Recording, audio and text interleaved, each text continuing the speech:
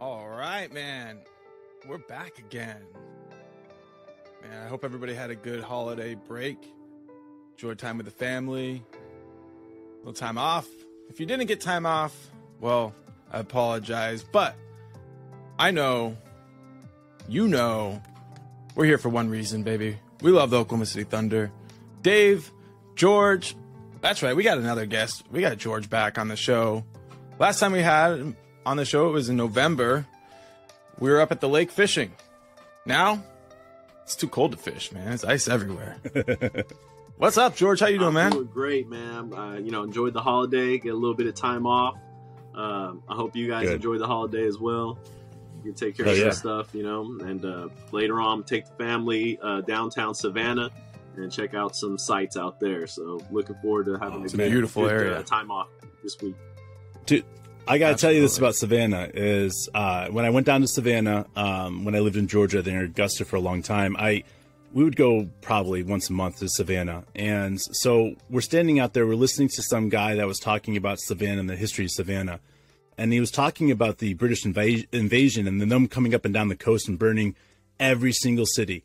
And the British commander gets to Savannah and he says, nobody will lay a hand on Savannah. It is too beautiful to burn. And it was the only city on the coast that was not burned during the British invasion, I believe, of 1812. So crazy story, but Savannah is one of those truly spectacular places. The stones, the bricks on the ground. It's truly an unbelievable place to go and really spend some time at. So hope you have fun, man. Definitely. So. Absolutely, man. So I haven't been to Savannah, but I've been on the other side of the river of Savannah. So Dave, you took me there one time. But we're here because we love the Thunder, and that's what we want to make sure we're focusing on. And right before we hit record and started talking, we were kind of going down memory lane a little bit and talking about all the recent teams we've seen. Every year is a new team. Every year is a new group of players. But just a couple of short years ago, we were looking at a team that had some incredible playoff experience, and they were kind of being discounted. They pushed the Rockets to Game 7. George, you were mentioning Adams and Chris Paul, Dennis Schroeder, really being some vets, Gallinari that we could lean on. And that was a special year, but now we're much younger. But in a way, like, we're in a lot better position, right? At the same time? Definitely. Yeah, we're deeper, man. If you think about that team that was designed with Coach Don as the coach, it was really designed around the thickness of the starting group, and it didn't get really that much better off of the bench. I mean, we had a sixth man, but after that, it was pretty rough, and I think that's the difference is the teams that Sam Presti has put together in the past haven't had this depth. And this depth is the biggest issue that I see teams having with right now. Absolutely, man. You got 10 on any given night, and we are used to seeing 3 or 4 players sitting out and still being able to go 10 deep. And we have guys that are in our G League system right now that have only seen a few minutes. Some of them are rookies. Some of them, are kind of like the Omarui guy where he's playing, he can contribute, but it's really about, finding the right situation for him to work into the system. So there's a lot of depth, like you're saying. If you took like a Kenny Hustle or Omarui, or even like an Isaiah Joe, and you were to throw him on that team in 2000 and I'm thinking 19, you know what I mean?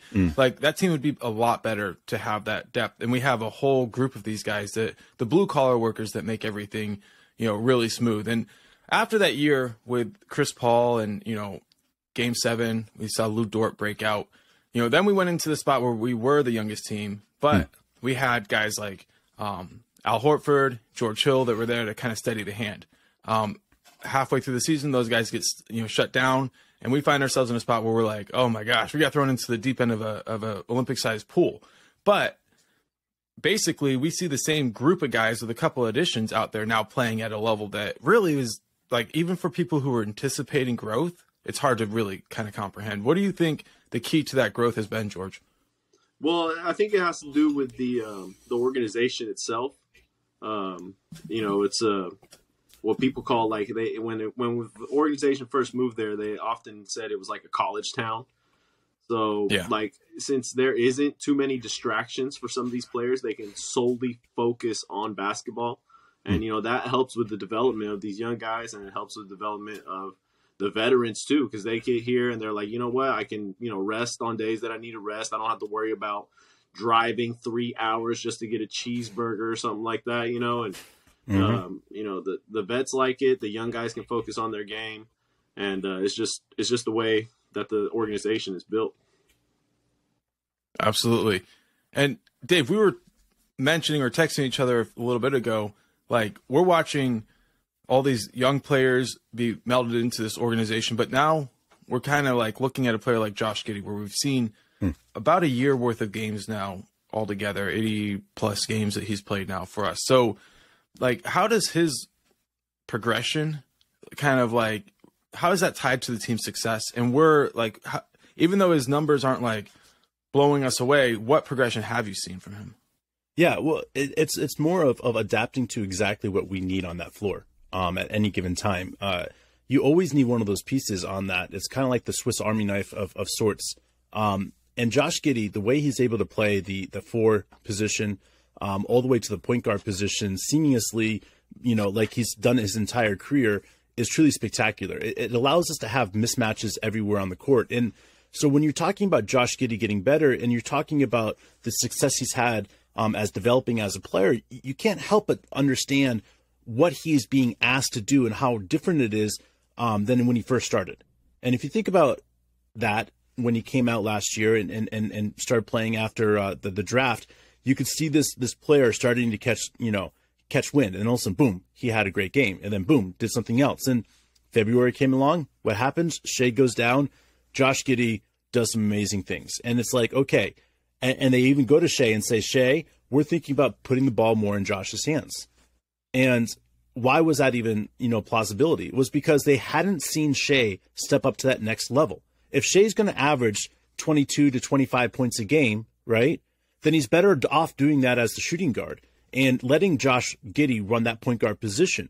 But Shea took his game up to the next level, allowing him to stay in that point guard position, really forcing the Thunder's hand in that decision, which I love. It's allowed Josh Giddey to move off of the ball.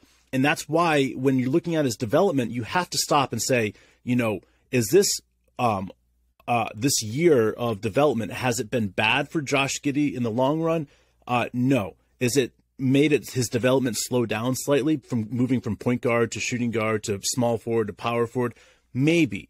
But when you're looking at the longevity of his career and what he's going to be able to create and do for himself, it's going to be incredibly amazing for him that we could plug him in 1 through 4 without having an issue. And the fact that Josh will be able to know it by the back of his hand, and that's what Josh is doing, is like all the offense, all the defense, is he's getting to know it 1 through 4 like the back of his hand. And as he's developing more and more, you'll start seeing as it's clicking more, like really the development that's happening. And again, it's like you're looking at his development with sunglasses on, and I feel like that with a lot of these guys right now is because we're forcing them to play different positions that, their development's not going to be like a whoop, straight up spike and then straight down, right? It's going to go slide up, and it's going to peak. It's going to take a little longer to peak, but that's what we want. We don't want guys coming out there at 22, 23 years old peaking. We don't want that. We want guys to take their longevity and scoot that up and get that peaking to 26, 28, someplace in that range right there. That's what we're going for. And that's what we're watching with Josh Giddey, is that patience is happening. So with him spending more time being a playmaker, George, like, what do you think the next few years will look like for him? That's a great question. So I think he already is really developed a lot of that non-verbal communication. If you guys notice that there's often times where he makes a pass where he can just give a glance to either Dort or Kenny Hustle. So it's the looks, man. Yeah. So the next part of his development is I think he's just getting those things that he's already good at to take them to the next level. So his rebounding, those passes, of course his shooting is looking a lot better. I'll say this, there was a 3-pointer, I think it was the last game, where Shea tosses back to Giddey, and Giddey goes for the three, and Shea does not look at the basket. Shea is focused at Josh's hand, and he looks at his hand. He goes, and he just kind of give like a yup, and then boom, Giddey hits that 3-pointer. I think it was the last game. It could have been the game before that. I think you're right. I think I remember the same thing. I was like, look at how I was talking to my wife. I was like, look at how Shea is looking at Giddey's hand when he shoots it, and they can tell they've been working. Giddey has been working. So I think his next steps are going to be the passing, which is already good, the rebounding, which is great, and he's working on his shooting. It's probably going to take a little bit of time, but maybe in 2 years he'll be a great shooter. Yeah, and I want to jump in here, Mark. I want to say something about what you just said there. It's rebounding off of the release. That is the key to what's happening with this team. And you're watching across the board. Kenny Hustle started it off right. He's the one that taught these guys how to do this. And I'm sure this coaching staff as well has been working with them. But it's how I taught rebounding. Offensive rebound, defensive rebound, it didn't matter. You could watch a player's shot and in 10 shots know exactly what their shot is doing. You know how it's going in, which side it's going off. You know when they lean a certain way. There's so much tells that you have to stop and look at. So for me, when I'm a rebounder and I'm teaching rebounding, it's all about the release. It's all about how their hand goes and how the ball releases off their hands. And I'm telling you guys, if you do it like that, 6 out of 10 times, you can get really close to that ball. And sometimes it's just going to be out of reach, but you're putting yourself in the right position for that offensive rebound.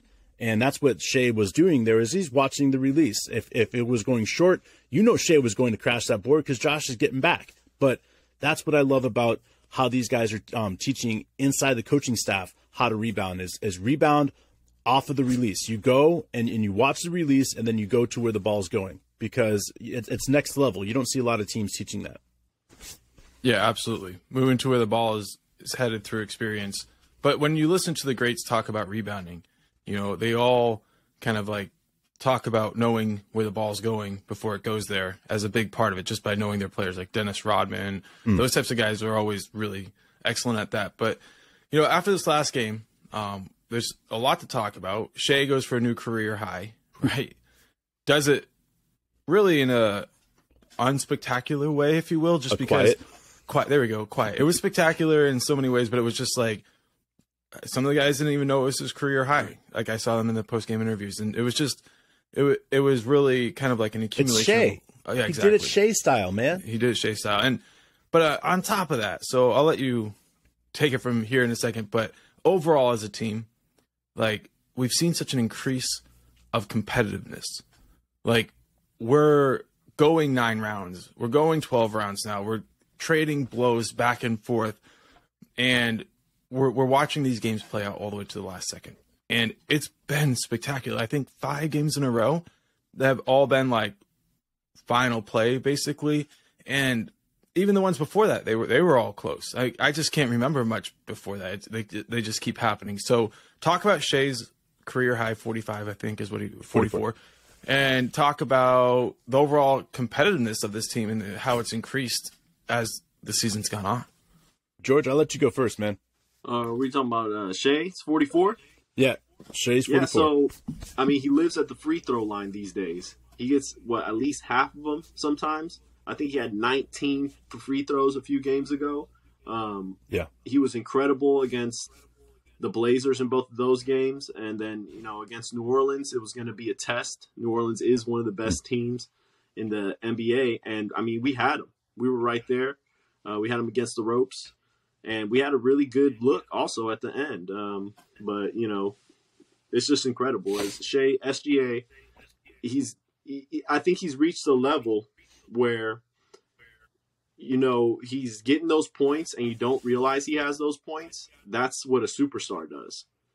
That's what Kevin Durant did. That's what LeBron does. They get those points and you don't even, you look up, wow, they have 37 right now. Oh my goodness, he ended with 35. Like, it's just, that's what superstars do. And I think he's going to be an all-star this year. And his trajectory is only up right now. So I'm really excited to have him on the team.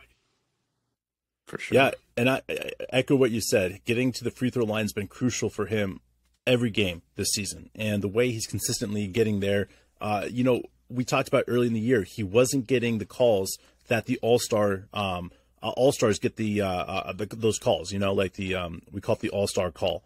And he wasn't getting those calls. Now you're seeing that switch that he's getting those calls. But the other day, playing against the Pelicans, he only made 7 free throws of his 9. Like, he didn't live and die from the free throw line, and he had 44 points. That's what was so impressive to me, was he didn't put 15 free throws up on the, you know, free throw line and get those 15 easy buckets, like what I would call the James Harden way of getting to 30 points, you know, is hitting 15 free throws and hitting 5 threes. Yeah. He didn't do that, you know, like he was out there getting to the hole, hitting his mid jumpers, his fadeaways, like it was on full display of what he can do. Full display. Mm-hmm. Like, there was 3 for 4 from 3-point range. He was getting rebounds. He had like 10 rebounds, 1 offensive, 9 defensive, 6 assists. The way he was able to just go inside the game, go out of the lane, get to the block, get outside of the block, get the passes right. I mean, there was so much that he brought. It was truly spectacular. And, you know, there's a couple times that he didn't get the assist, but there needs to be an assist for a hockey assist. He recognized that if he passed the ball here, that Josh Giddey was going to see that guy wide open in the corner. And those are the things that matter, is that when you have a team player that's unselfish, like Shea, he doesn't care about that assist. He cares about the wide open bucket that he's going to get from passing it to Josh Giddey. And that is what a team player is all about. And it makes me so mad when we hear people talk about Shea being selfish player. You know, like I don't get it. Like, yes, does he take a ton of shots sometimes? Sure, 29 shots. Okay, the other night he has 44 points and 29 shots. Right? To me, these are worth it. You can't have a superstar on your team and expect him to take under 20 shots a game. You know, but Shea could do that and average or get 30 points in a game. It's because of the way he plays this game. And to me, some people are going to look at it as selfish, and I'm going to look at it as a complete domination of the game. Because the stats that he's putting up are just our video game stats right now, you know, like are truly spectacular. And like, people are talking about this player averaging 30 something points a game for 10 games or whatever. And I'm like, man, we're what, 30 something games into the season?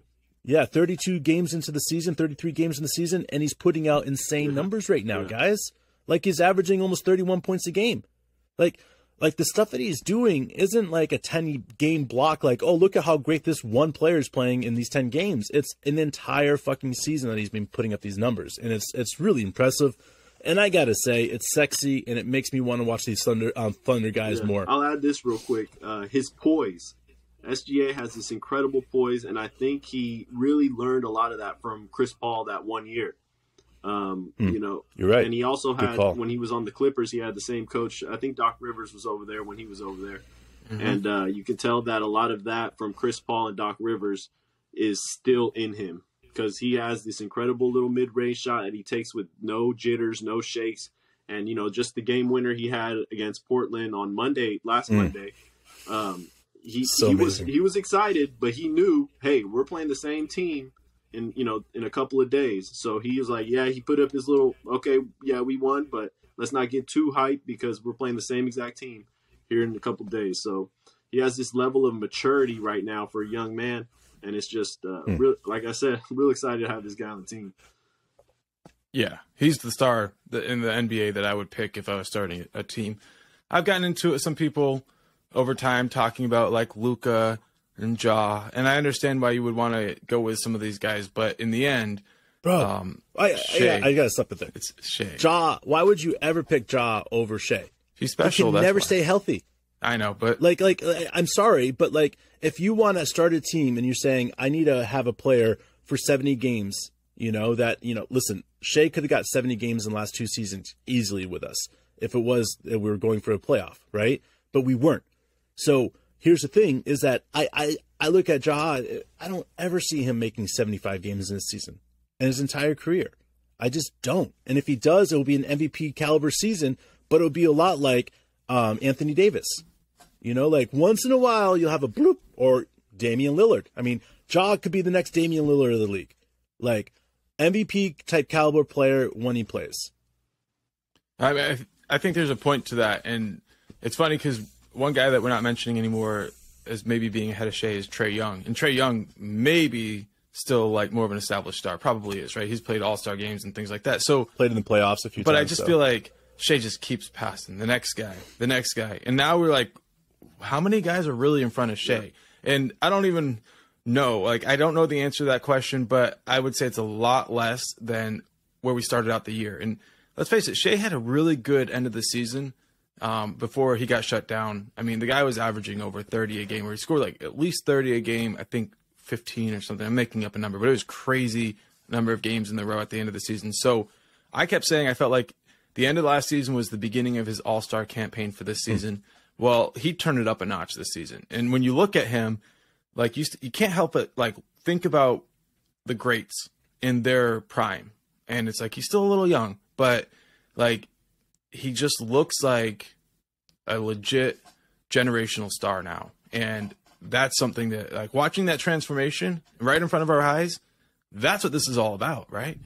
Well, and something you just brought up, the greats. You know, people kind of like joke about us about talking about the greats, comparing the greats, right? But here's the thing about comparing the greats with the players that we have now, and any players in general, is the greats are what the goal is. You know what I'm saying? Like, when you're comparing it to a great, you're comparing maybe the trajectory, maybe the style of play, maybe this or that, right? You're looking at this player and saying, if he has a legitimate 19-year career in the league, 18-year career in the league, injury-free, and putting up these numbers, he is going to be considered one of the greats of our generation.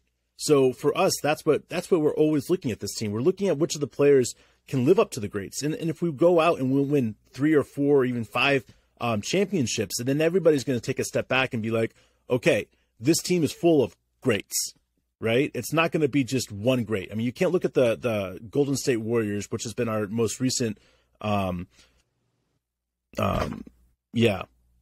that you could say, right? So if you're looking at Golden State and you're saying, look at this dynasty right here, you can't pull them out and say, you know, a lot of these guys aren't going to make it into the Hall of Fame. You know, you can't say that Clay's not going to make it in the Hall of Fame. You know, would Clay make it to the Hall of Fame if he played on a different team? Probably not. You know, Clay, Steph, you know, I mean, look at Green's stats, man. But, you know, he's going to make it to the Hall of Fame. But that's the thing, though, is that, like, these guys are going to be compared to greats. And then as they age, people are going to compare them to the young guys coming in. So when we're comparing to greats, it's just because we look at each of these players and we try to look at them as the best possible way they can be. And sometimes it doesn't work out, and then you can laugh at us, and we're cool with that because, you know, that doesn't bother us. But we want this best out of each of these players. We want to look at Trey Mann and say, man, if Trey Mann could put this together, this is where he could be. This is the type of player that he could be. He could be like Allen Iverson with that crazy step back, and he could be like this player with his defense, like Tayshaun Prince with his defense. Like he could add this and this and this, you know, like that's what you want to do with the team. That's how you want to look at them. That's how the positivity that we're bringing. And I get excited when we talk about a great and Shea, Mark. You know, it makes me excited because I think we are, guys. I think we're watching one of the greats starting to bud. And to me, there's nothing greater in watching a sport and having a team that's your team. That's your team.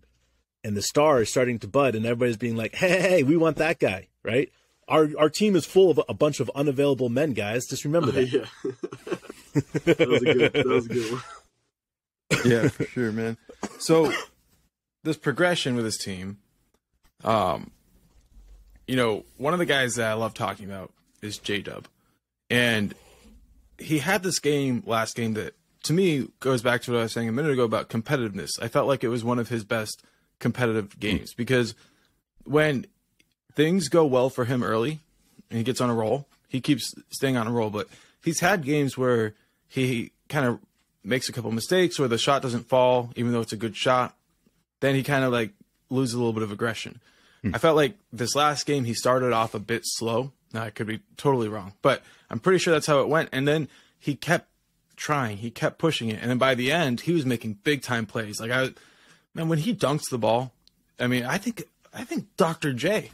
Like, I think, like, what the fuck? It's like, it's insane but how it's not finesse dunk. It's not like this little, tiny little, like, I'm not saying Dr. J was a finesse dunker, right? But he never, like, like emphasized a dunk. Whereas you watch J-Dub come down that lane and it's like a punctuation that I haven't seen from a 6'6" guy in a very long time. What I think about that is I'm a big Bruce Lee fan, right? And he has this one movie, I think it's Enter the Dragon, where they go to like some island. Okay. And he's starting the beginning of the movie. He's training a younger like warrior guy or something like that. And he tells the young man, it's like, hey, kick or punch or something. And he kicks and he goes, no, don't do it like that. It's like, you need emotional content. And that's exactly what I think that J-Dub has. He has that emotional content when he goes in and does his dunks or layups or whatever it is. And it's really important because, you have to have that in order to have that warrior basketball in you. And he has that little flash in it. And I also want to relate that over to his idol, Kobe Bryant. And, Kobe Bryant was also a big Bruce Lee fan. And, he took that philosophy that Bruce Lee developed, the Jeet Kune Do, and he put it on the hardwood. And, it's just incredible to watch these young guys, do that type of stuff. So, man, that he has the Bruce Lee tattoo, right? On his leg? Who does? J-Dub. Oh, that makes perfect sense. There you go, man. I didn't even know that. Dude. Yeah, I'll have to send you a picture, man. We'll see if I can find it. Heck yeah, that's awesome. So, 1990s, right? You have a young Vince Carter playing against the New York Knicks, all right?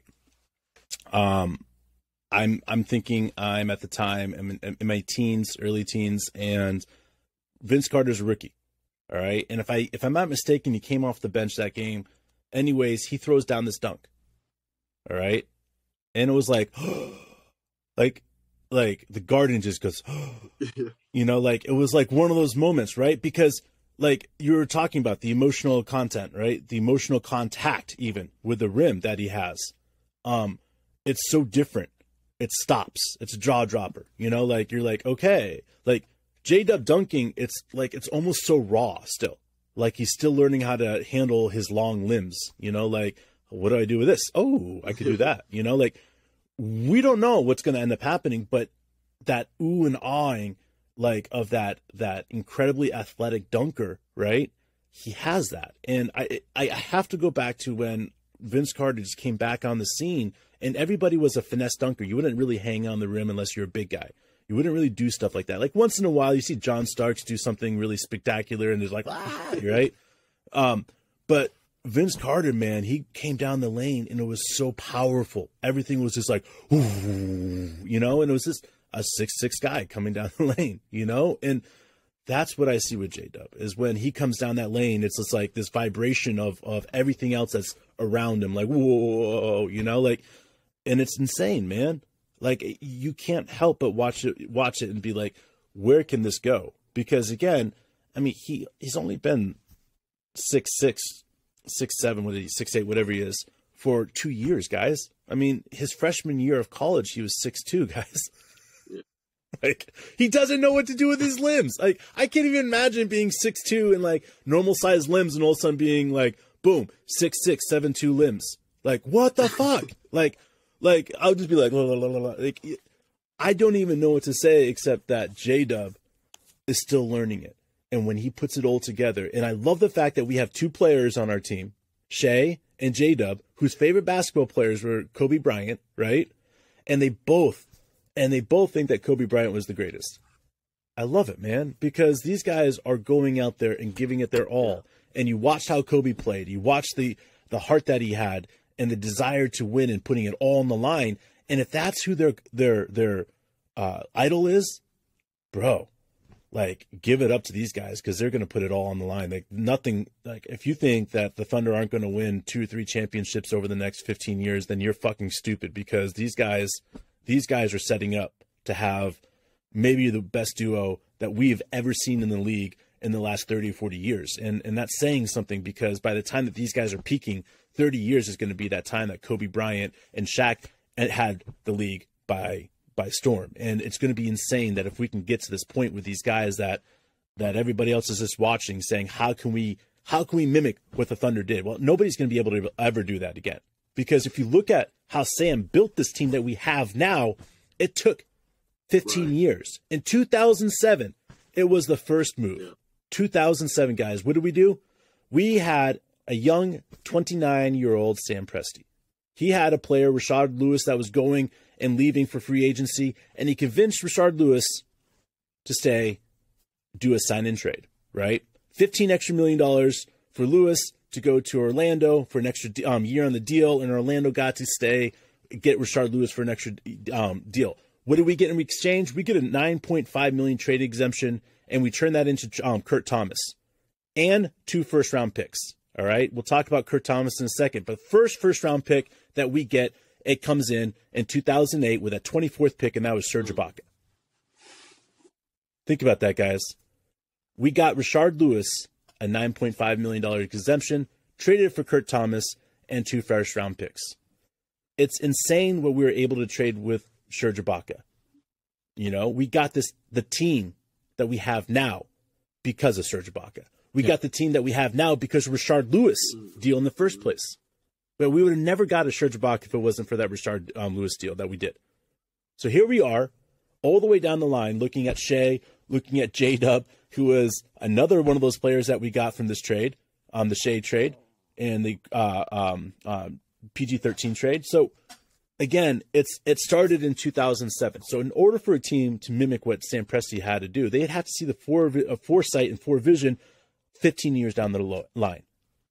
And to be able to reproduce and replicate this particular trade scenario where we're looking at Rashard Lewis turning a $9.5 million trade exemption into Shai Gilgeous-Alexander, J-Dub, Trey Mann, 4 more draft picks from Clippers, another a first-round draft pick from the Heat, Poku.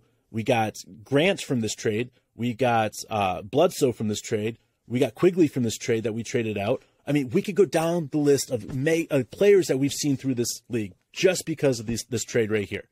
And that's not adding, the Russ trade. That's not adding the Chris Paul trade. That's just adding this one small little piece of the puzzle that turned out to be crazy. And that's why when you're going to look back and people are like, we're going to try to do what the Thunder did, you're going to laugh at them because it's going to be impossible. Because by the time that even comes out, it's going to be 10, 15, 20 years down the road, and Sam Presti's already going to be on, level 5 of his master plan.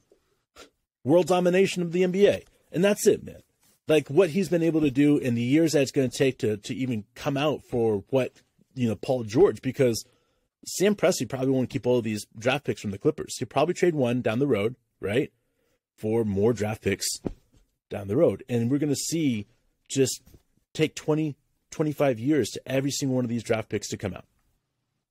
And it's insane if you think about it like that. Like it's crazy to think about the distance between like what people think Presti did and what Presti actually did. And I think when people try to mimic it, it's going to be a real problem. Like, what do you think?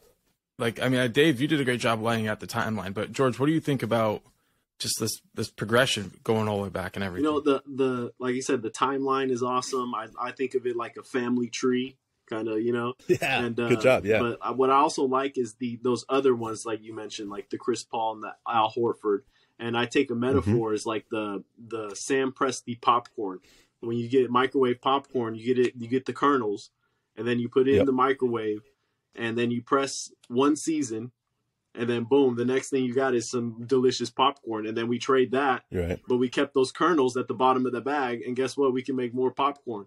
So that's the way that he's been trading these other guys, these veterans too. And we just take like this old piece of little shrine metal that we found at the garage sale.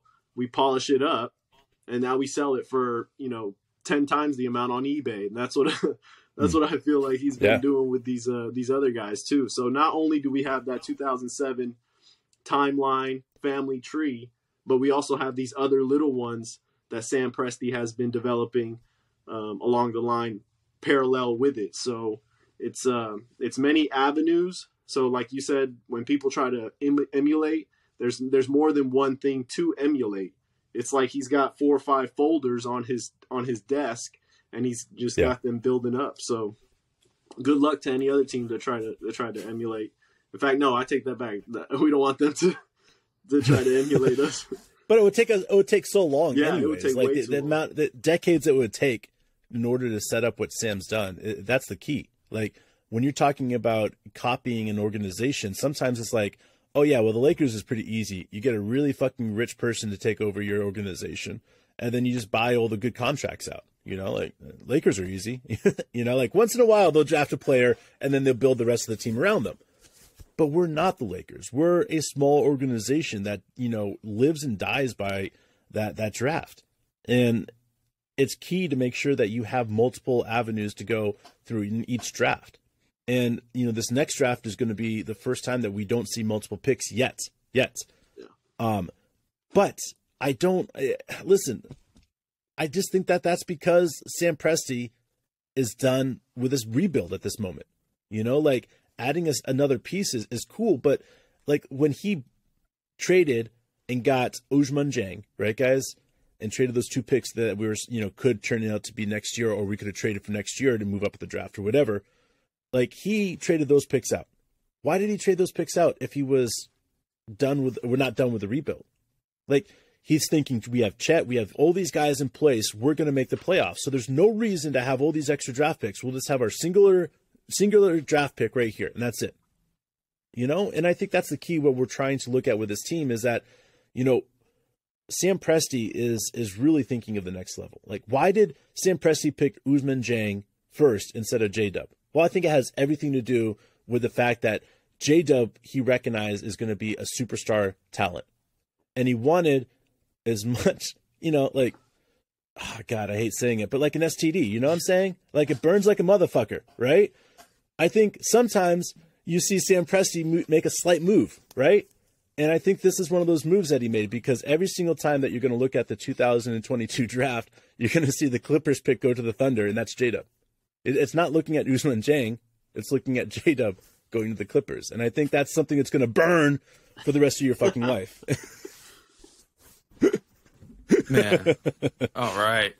Well, yeah, I mean, when you add it all up and you can take any player that we have now and you'd be like, oh, how do we get them? Like there are some players that are from our draft, but a lot of them are from other teams' draft picks, right? And that's been an incredible thing. That combined with watching these players get the space they need to develop.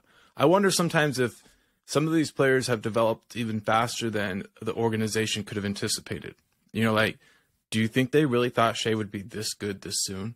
You know, do you think that they really had any idea about that? And I think as they start going down the list and you start watching the players develop, you do start wondering how many players they could really bring in as rookies. And next year, if we keep our pick, which I'm assuming we will, and we have Chet, which I'm assuming we will, then we're talking about 2 new rookies. And you look at how many rookies we've really been able to give consistent minutes this year, it's just 2. So I think it's not a bad, you know, spot to be in with 2 rookies going forward. And overall, just kind of like recognizing if you want to have the longest window you can, it's going to come from drafting players and giving them time to develop. So it's been fun. The formula is really simple, but man, it takes a lot of patience from an organization. And then as fans, it's fun because you get to watch like for small little signs instead of like, oh, that big news of a huge trade. You're looking for like progress here, progress from this player. And that's fun. That's fun to me for sure. Yeah, I agree, man. And I think that's a really good way of looking at how to watch this team is first of all, you got to have a positive outlook. You got to understand where this team is trying to go to. A lot of these other teams that are saying they feel like and I heard this the other day, and it's kind of driving me crazy, is a borderline tank team, you know? That's what they call this Thunder team. This Thunder team is a borderline, and they're a podcast inside of our organization too. So a borderline tank team. You look at that and you're saying, okay, you know, that's kind of like looking at the glass half empty, right, instead of half full, right? And that's where this entire mindset comes at, is that this is the beginning of the year. This beginning of the year is understanding, okay, we lost Chet. Okay, where is this team going? Redefining that. Where can this team go from here? It's just like Sam Presti says, every single year it's a blank slate. I need to understand what this team's going to do. So I understand that this team has some rough patches. Would we have won 20 games at this point with Chet? I think we'd be close to 20 wins right now with Chet. All right. So if you're looking at that and you're saying, how in the world could that be a disastrous season that we have 14 wins? It's not. How could you call that a tank or a borderline tank team? We're not, because look how close we are to winning. What, all six of the last games? We got 2 overtimes. We've got a couple losses by 2. Like, we're so close. And every single time that Mark and I get off of here, I always look at Mark and I always say, dude, think about it, man. We're so close to getting 10 to 12 wins in a row. And if we get 10 to 12 wins in a row, we're not sitting at a position that we're out of the playoffs. We're sitting in a position we're in the top 6 teams in the West. And that's the thing about this team, is we're all so very, very close for something great to happen. And why in the world are we rooting for this team to go for a tank when we're so close for something great to happen? And that's why I keep on going back to this, is that I think that this year is a special year because there's going to be some ups and there's going to be some downs, but the ups are going to outweigh so many downs, and it's going to be such a spectacular time to watch this team that you got to just sit back and enjoy the developmental aspect of it and just being patient with each of these guys. Instead of when Poku takes a shot, be like, what the fuck, Poku, right? Mark, what do I call Poku? Big shot Poku. Big shot Poku, guys, right? Fuck that shit, man. Like, this is where it all comes back to, right? Is instead of taking a negative, take a positive out of this. Each one of these players, they are fucking human beings, and calling them names and saying shit about them on Twitter and shit like that, it doesn't make fucking sense, because they're fucking human beings, and that much less they're kids. Yeah. They're under 21. They can't even buy a drink just right turned now, guys. 21. Well, there we go. Poku can buy a drink for people now. I think yesterday, the day before or something. Happy birthday, Poku. For sure. Happy birthday, Poku. So, along these lines, right, I'm going to read something. This was posted on Welcome to Loud City. It's Oklahoma City Thunder blog. I don't want to name the author because I'm going to say something about his intelligence, but we'll let you guys find it if you want. It's an article about Dort, okay? And it's called Redefining Lou Dort's Role on the Oklahoma City Thunder, which I think is a suspicious title from the beginning. But here's a quote from it. And when you hear this quote, you realize that this person is obviously smart, but like being smart isn't good enough because they're not quite applying it. Now, here's the quote. Dort's inconsistency can be linked to a lack of focused development on the part of the coaching staff. Coach Daignault preaches a philosophy in which the entire skill set is worked on, not just individual areas. His approach as a whole has worked effectively, but is not ideal for a player like Lou Dort. See, like, he got perfect. He nailed it. Like, this is the right thing to do, so he understands it, but then he says, but it's bad for Dort. Like, this type of stuff, like, really blows my mind, because as a whole, that philosophy he talked about with Coach Daignault and developing as a whole player, that is the important thing, right? So it's saying, okay, but now we want to exclude one player from that because when he shoots, it scares me. Like, that's ridiculous. The whole team is in this position. It goes for every single player, and we're going to benefit as a whole. We just need to avoid getting impatient. And I don't know. Sometimes when I feel this way, I get upset. George, how do you handle it when you feel like this? Just got what I always, philosophy of mine, let the haters hate, So, right. Yeah. And, if you don't have, what do they say? If you don't have any haters, then you ain't doing something right or something. Cause right. So Dort, he's still young too, still developing, but this guy, he's in the long run, he's going to be our defensive guy. And right now, we're trying to develop him into something else. We've had another defensive guy, and I love Andre Robertson, but this guy wouldn't even shoot the three. So now we got a guy that is willing to shoot the three, and he makes some of them, and he's not too bad at it, especially the corner three. Now, I will say sometimes I cringe up when he shoots it from the top, but when he's in that corner, I know it's going in. I was like, oh, yep, bucket, and he gets it. So, I mean, I really like Dort. But a lot of times I don't even read, depending on who wrote it, I don't even read some of those things. So, yeah, it's better to avoid it if it's going to, like me, get me all emotional and stuff. And look, I feel the same sense. Like when Dort is out there, and it doesn't feel like it's going in, and it's kind of like a little bit of like, oh crap, but at the same time, some of those have started going in. And more importantly, you see defenders running out at him. And as long as they are closing out on him, it's going to open space. And if you can take and say, like, okay, each three-pointer he shoots that the average fan might consider bad or low percentage, it seems like he's taking the ball away from them through an offensive charge equal amount of times. So it's like he earns the possessions. Maybe that's not what everybody wants, but if you were to sit him on the bench, then you wouldn't be better off, right? Like that wouldn't necessarily help things. So yes, we want to see him continue to improve. And obviously as his shot improves, the percentage will go up, and then people will start feeling like, hey, that has a better chance to go in. He's shown consistency for stretches, a whole season worth of consistency. That's going to take time. But each year he kind of comes in with a new role.